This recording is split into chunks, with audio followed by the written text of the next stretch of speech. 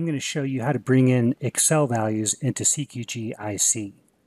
The first thing you need to know is your workbook name, demo XLRT.XLSX in this case, but whatever workbook you've got, you need the full name and extension.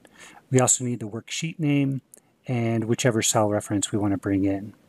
So then we go to a chart in either QTrader or CQG IC if you have the enablement. We will add a study. The category of study for these is external data studies, and since it's a single reference, we're using XLRT or XL real-time.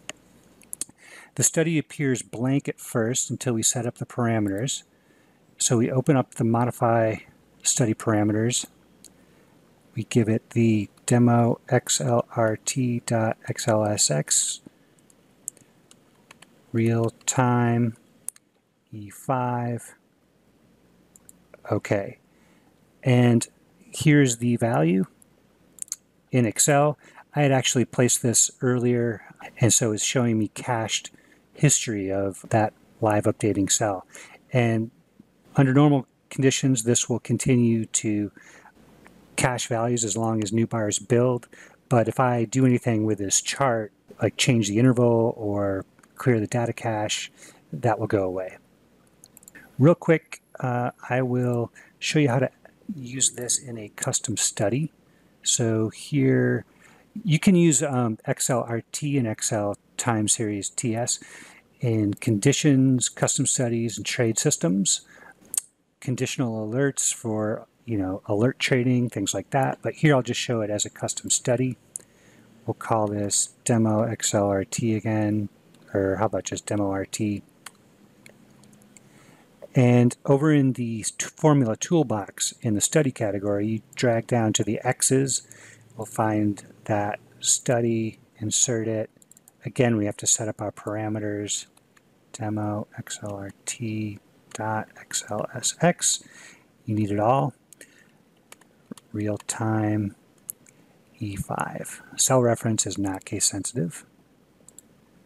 And I want this to be overlaid because it's sort of a moving average twist, and it's going to look appropriate on top of the price scale of the chart I'm looking at. So now when I add a study, I want to go out of this category to custom studies where I just created it, and we called it demo RT. And there it is. If I right click here and modify it, and we want to make that scale on, we can change the color, change the weight, right?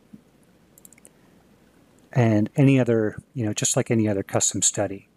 Finally, what's great about this is I can right-click, show it on a trading interface, and you can see it pop up on a DOM ticket, for instance. And from here, I could right-click, place an order that will follow that, right? As this value goes up or down, this order will follow it until it's filled, if that ever happens. And that's it. Ask your salesperson for a trial. If you have CQG trading, you're already enabled for this. And if you're having any trouble figuring out how to use it or how it could be beneficial for your trading, please don't hesitate to let us know. We're happy to help.